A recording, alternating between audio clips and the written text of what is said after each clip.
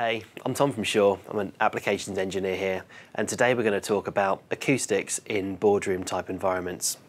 Boardrooms are designed for two different applications. Firstly, communication, and secondly, collaboration.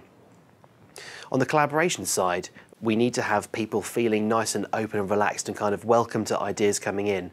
And to create those kind of environments, we like to have big, bright, open, airy spaces with lots of glass, high windows, and no kind of confinedness in there. These environments tend to help people have more creative ideas. The problem is that these surfaces often have really quite stark acoustics, like they're bright, very reflective, and tend to not make an acoustically good area in which you can conduct communication, particularly for a video conference call.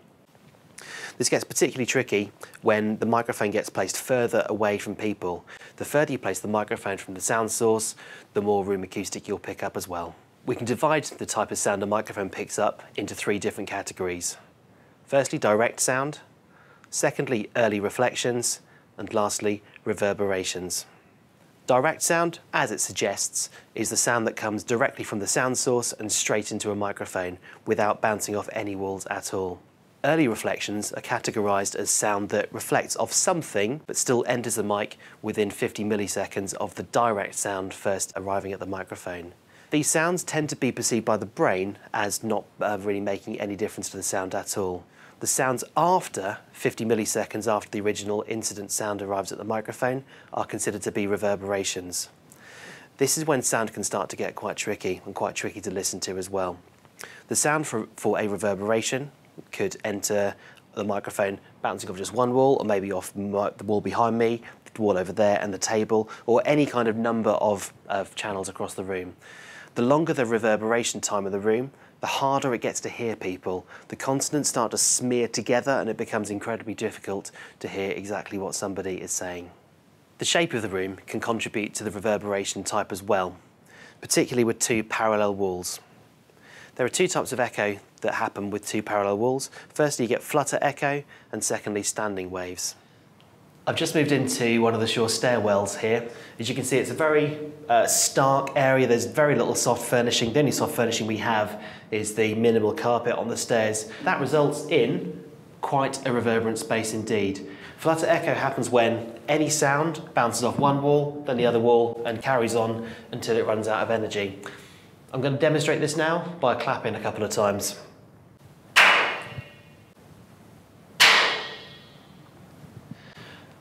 I appreciate I'm exacerbating the issue there by producing quite a loud frequency when clapping to bring out the issue. But that flutter echo is happening all the time, even when I'm speaking now. And if you were having those kind of issues in a boardroom or video conference call, it would make listening to the audio coming from this room really quite tricky. The other effect two parallel walls can have on room acoustics is something called standing waves. The effect of standing waves on the room acoustic is that some frequencies will be amplified and some other frequencies will be attenuated. There are also three different types of standing wave. Axial, which is when the standing wave bounces off just two surfaces that are parallel to each other. The next type is called tangential, when the standing waves bounce off not two, but now four different surfaces in the room. The last type is called oblique, when the standing wave will bounce off all six surfaces in the room together. All of these are likely to resonate at different frequencies and should be considered when equalizing a room. Diffusion, as it suggests, doesn't attenuate any frequencies but just scatters them or diffuses them across the room. So particularly with flutter echo, rather than the echo going from one side to the other and back to this other like this, what we tend to do is put some kind of uneven surface on one wall. So rather than acting like a mirror, it's acting like a diffusing cloth. This helps to reduce the direct flutter echo and can often result in quite a nice sounding effect. The other treatment type is absorption, simply absorbing the sound energy within the room. If you start with a really wide open room with less hard surfaces anywhere, putting any kind of soft furnishings in there will really help the room. In terms of the typical treatments that are available, you'd usually buy some kind of either foam or fiberglass panels. The thicker you go from like a 2-inch to a 3-inch panel, the lower the frequencies that it will absorb and attenuate as well.